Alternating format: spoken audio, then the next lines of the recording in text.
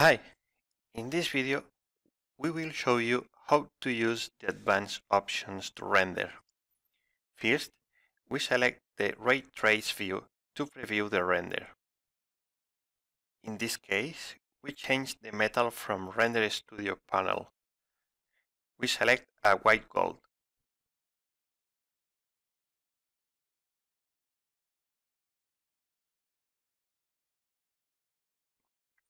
Then, type Properties in the command line to call the Advanced Rendering panel. From there, we select a new environment from that panel.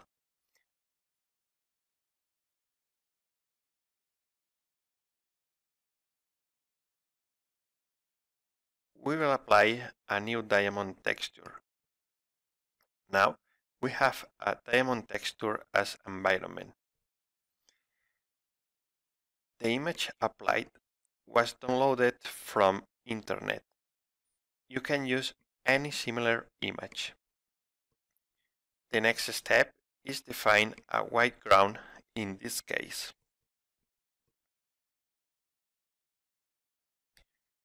Finally, we apply an environment to define the light sky.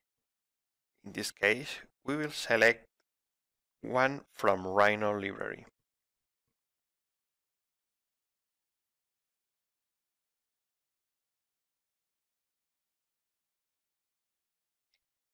Now, we can return to the Render Studio panel and validate the render to generate it.